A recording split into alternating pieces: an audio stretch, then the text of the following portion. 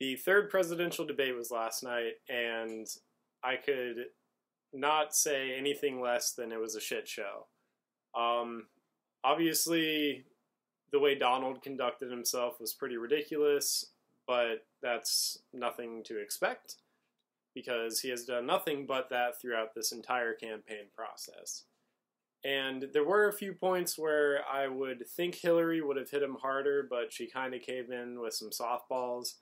But, you know, she at least did her job. She did what she needed to. And the polls indicate that she won in the eyes of the public. So there was one, I guess you could say, exchange where Hillary was answering a question and Donald just said something totally outrageous.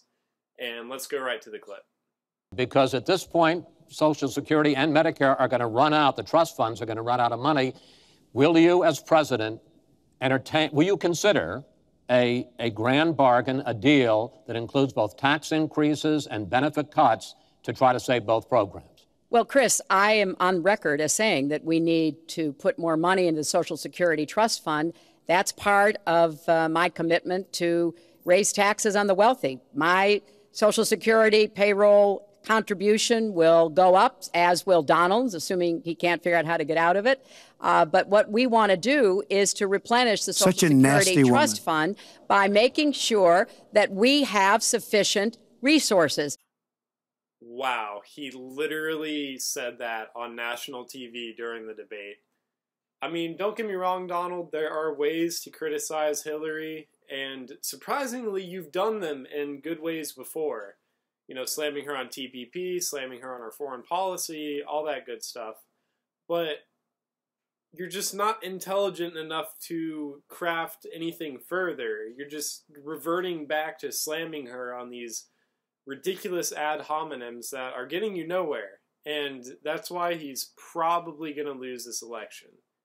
Obviously, it's not a guarantee for Hillary, but there's, you know, he's not going to be in the position he needs to be. But in my opinion, that was a pretty atrocious moment, and honestly, there were sizable portions of that debate that were pretty cringeworthy. But, you know, that's American politics. It's all cringeworthy. We have the lesser of two evils going on, and regardless of which side you fall on, I could only expect that you would come to the same conclusion that the entire debate was a shit show.